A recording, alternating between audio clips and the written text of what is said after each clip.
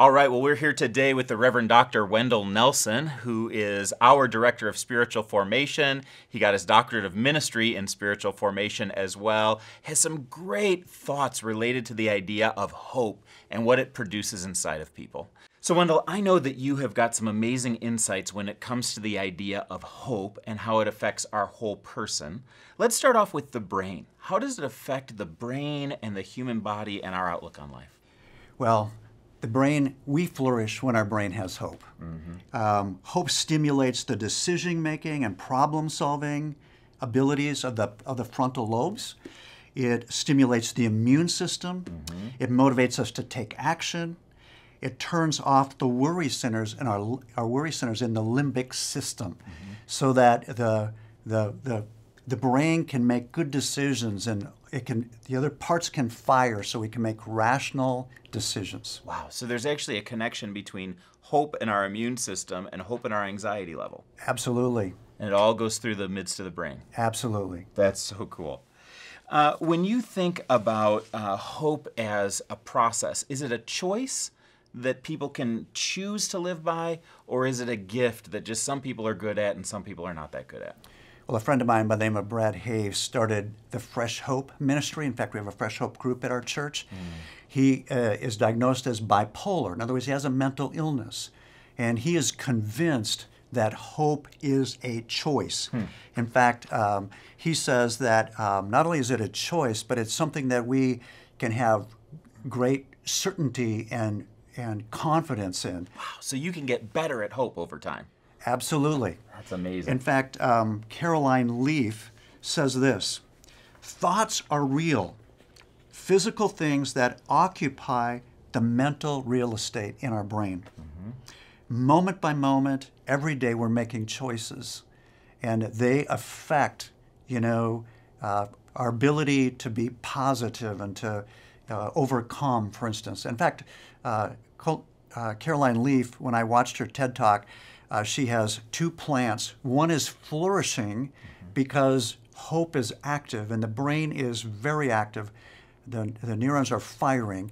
And the other one is where a person is hopeless, and it's a plant that's almost dead because nothing's happening. And we have the power to shut down if we stay too long in dark emotions. And the importance of fostering hope and seeing hope as a choice and being proactive in it. That's powerful. It's a powerful idea there. Well, let me ask this. If hope is a choice then, how do you begin to foster that? What are the skills that you use to foster that in the midst of a broken world? Dr. Rapuff talks about steeping. In other words, like steeping tea in water. And he said he steeps the idea of that all is well, especially when he's under stress and there's adverse circumstances in his life. And he just kept saying, all is well, all is well, all is well. And what's unique about us who believe in Jesus is that we know that hope is anchored in the character of God, someone who is good and loving and involved in our lives. And especially in Jesus, as you mentioned in the sermon earlier. And if we can fix our eyes on him and the promises he has made to us, that he loves us and cares about us, it just fosters hope within us. And it's a powerful thing. So good. And you could probably steep yourself in scripture or in song lyrics or in one-liners that you really want to grip onto. Yes. There's some powerful ones along those lines. Tell me a little bit about your theology of sin. Now, one of the things that you talked to me about in your office the other day is how our theology of sin impacts the way that hope comes to play in our lives. Explain that a little bit for us. Yeah, they say as evangelicals, we tend to be very aware of sin in our personal life. In other words, if we fail to love God with all our heart, soul, mind, and strength, our neighbors, ourselves, we know we are falling short, and we know that's sinful, and we confess our sin. But Dr. McMinn would say that sin is also, he would say it's a state, and it kind of is involved in our structures and our systems. And as a result, when Adam and Eve sinned, he would say, in the garden, they not only lost paradise, but all their descendants lost paradise with them. And things like disease and death and decay became just part of living in a broken world, as well as natural tragedies. And he would say, rather than attribute all those to God, which would make it difficult for us to trust him and have hope, that there's a whole lot more going on in the universe. There's sin that's active. There's Satan who's active to create chaos to distance us from God. Dr. Kurt Thompson says that we have a God who is in the business of changing your story from poor to richer, from harsher to gentler, from rigid to flexible, more sadder to joyful, from shameful to confident and free. This is what God seems to be up to, creating good, mysterious things out of messes. That is such a great quote. And we need that kind of quote for times like this, because challenging times bring out the best in people, bring out all kinds of different character qualities. And with the coronavirus time, there's never been a time like this before. So I want to ask, what is it about challenging times that tend to bring about or expose hope inside of us? I listened to an interview with Dr.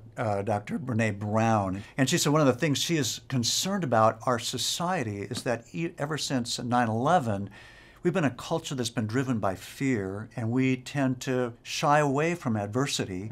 We try to protect our children, and one of the things that they've learned is it's led to teenagers and college students who are more hopeless than previous generations. Wow. And that adversity is actually, a gift to us to forge virtues like hope. In fact, she says hope is not an emotion. Hope is a cognitive, behavioral process that we learn when we experience adversity, when we have relationships that are trustworthy, and when people have faith in our ability to get out of the jam. Another thing she said is, the most beautiful things I look back on my life are coming out from underneath things I didn't know I could get out from underneath. Oh, wow. Those moments I look back on my life and think, God, these are the very moments that made me, the moments of struggle. Well, Wendell, that's amazing. You've given me fresh confidence that not only can hope be something that we choose in our lives, but that now is the best time for us to choose hope in order to develop it as a stronger muscle in our system that's going to bring about all kinds of benefits for all of us. Amen, especially as we engage with others in the body of Christ who are hope-filled people. Amen. Amen. Thanks so much. Yeah.